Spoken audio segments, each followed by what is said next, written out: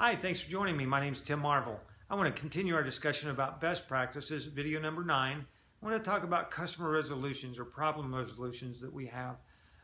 Folks, we deal with the public. Not everybody is going to be as lovable as I am. So from time to time, you might have a conflict that comes up. So here's the deal. Do you know exactly how you're going to handle that conflict? One thing I'm going to ask you to do is always document your conflicts, because you never know what direction it might go long term. I would rather have everything documented, who you talked to, what you did to try to resolve the issue, because from time to time you're going to have people that you just can't make happy. But what did I do? Did I do everything I could?